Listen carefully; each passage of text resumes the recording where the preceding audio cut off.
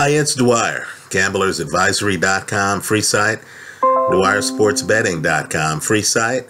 Today is March the 12th, 2018. Remember, the opinion you should follow should be your own. Just consider this video to be a second opinion from a complete stranger online. Now, from time to time, we talk about style matchups here that many people will disagree with, right? At first glance, it looks preposterous. You think Dwyer can't be serious, right? But the one thing I've learned about boxing, more than everything else, is that styles make fights. Guys who look like Goliath against a certain style will look like David against other styles, right? Think of boxing like a lock. Certain styles are the key to unlock that lock. Now, let's talk about a Hall of Famer. Mikey Garcia has just picked up a title in his 4th weight class, right? I'm not talking about his 4th belt. I'm talking about his belt in a 4th weight class.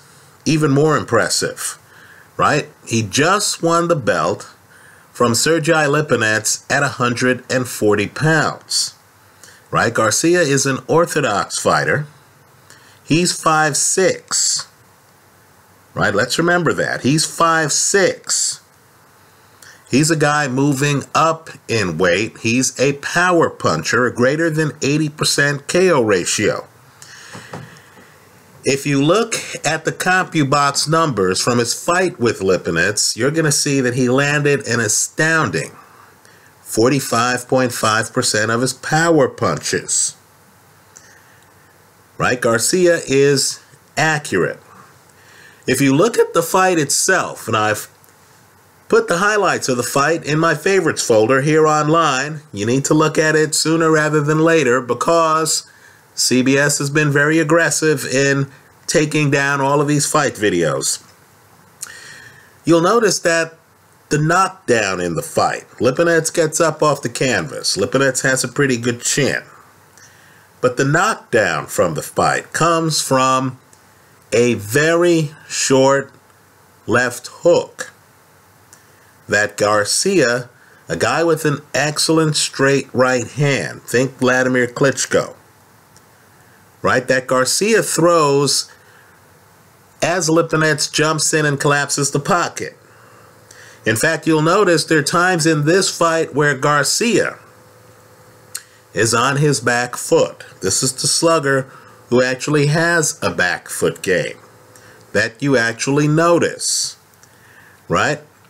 Now, in my opinion, as bizarre as this sounds, I believe that Garcia, who has fought twice at 140, he beats Adrian Broner, then he beats the champ at 140. That's how he picks up the title, at 140.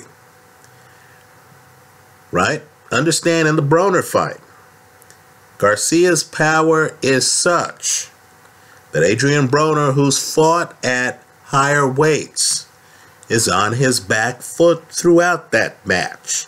In other words, Garcia, very hard hitter pound for pound.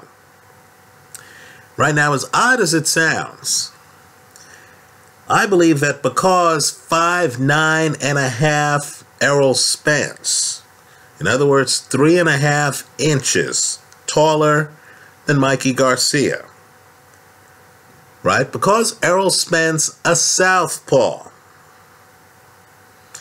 gives away his height. In other words, Spence is a hooker.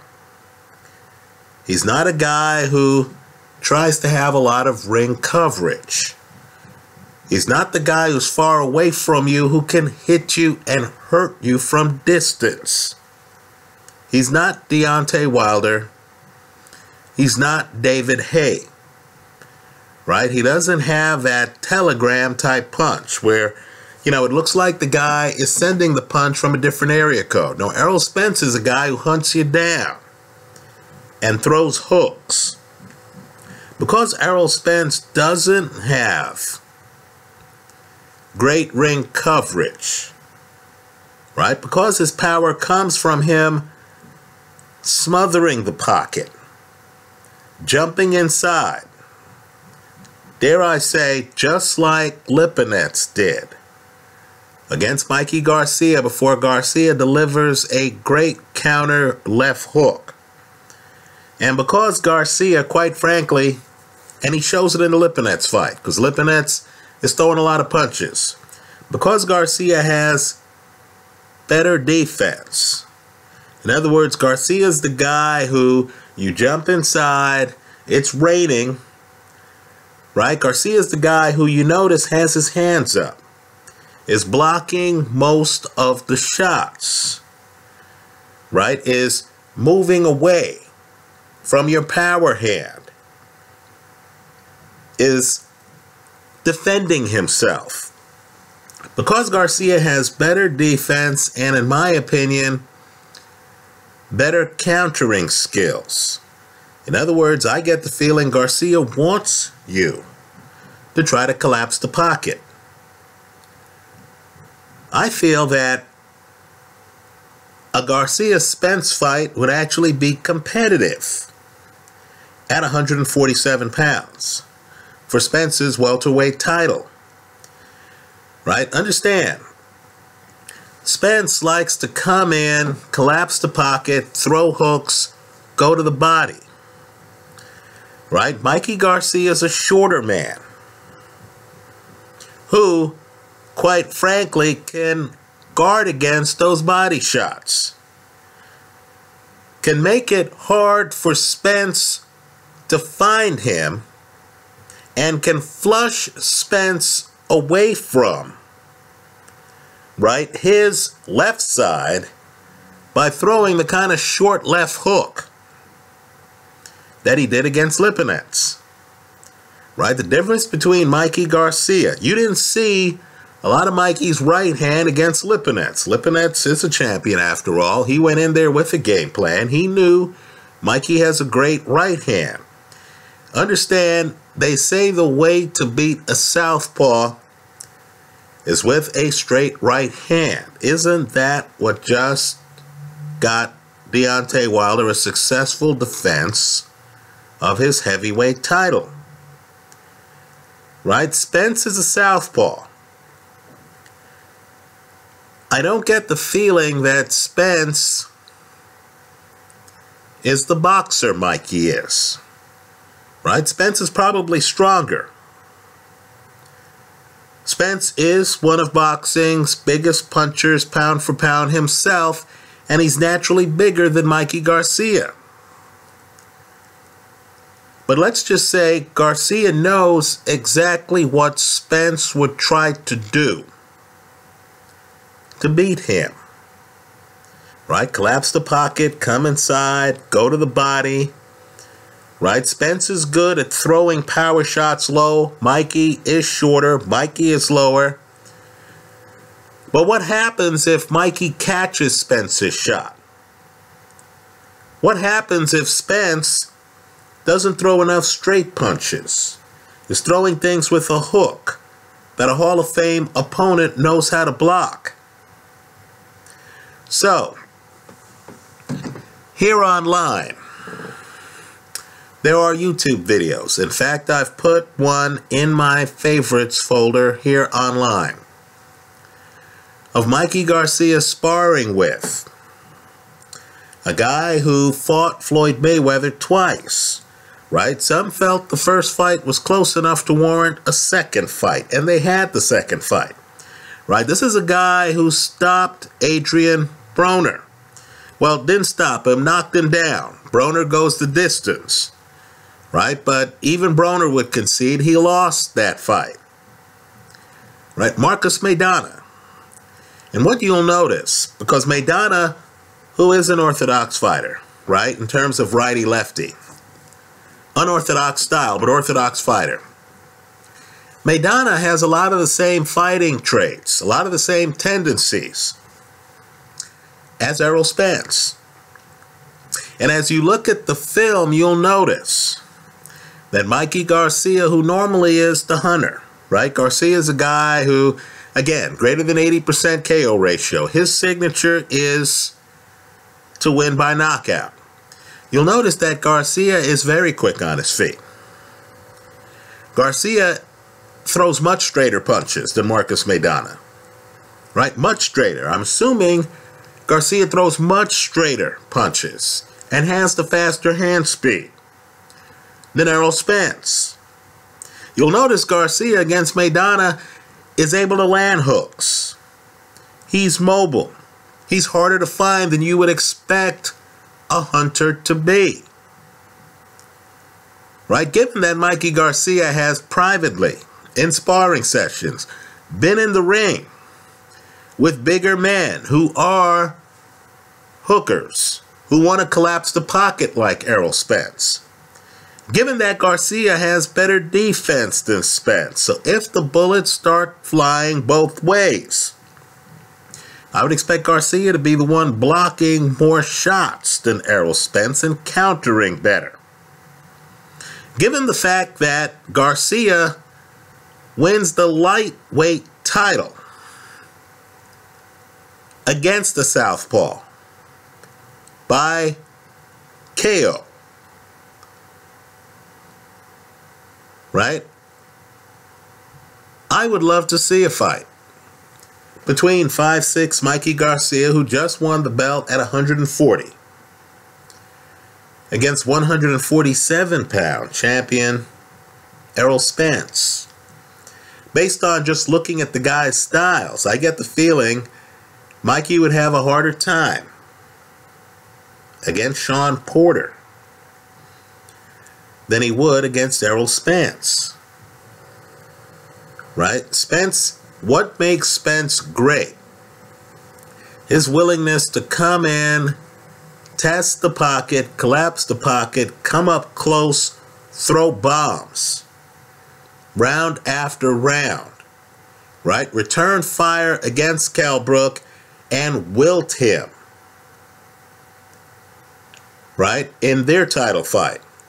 What makes Spence great is exactly, in my opinion, what would cost Spence against Mikey Garcia, right? Spence would be on his front foot. We know that. I'll be the most shocked man looking at the fight if Spence suddenly busts out a jab and is on his back foot up on his toes dancing. I would expect Spence to be flat-footed, Spence to come forward, Spence to collapse the pocket. Spence's punches are wider than Garcia's. The way counterpunchers think, Garcia's going to think, look, when this guy starts to throw, if I could roll with the punch and block the punch, I'll have a split second to throw the kind of devastating short left hook that he used to drop Lipinets with. Let me say this too. If you look at that Lipinets fight, that's not the only left hook Mikey lands. Mikey, who's not high volume in the fight, lands several of those short left hooks. Right? Garcia has made a habit of being accurate. Right? I think he's more accurate than Errol Spence. I think this would be an interesting fight. I don't think you can beat Spence backing up. But if you know your way in the pocket, if you're a good short counterer, right? If you know how to just lift your feet and move enough to force a hooker to reset. If you're the one who can throw straight punches, I think you have a chance against a hooker. Right? Put me among those who, despite the size gap, despite Mikey Garcia's lack of experience at 147 pounds,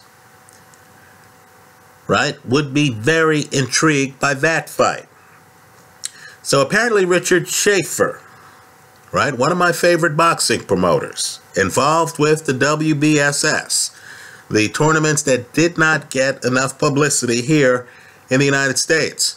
Richard Schaefer, after the fight, is talking to Mikey Garcia.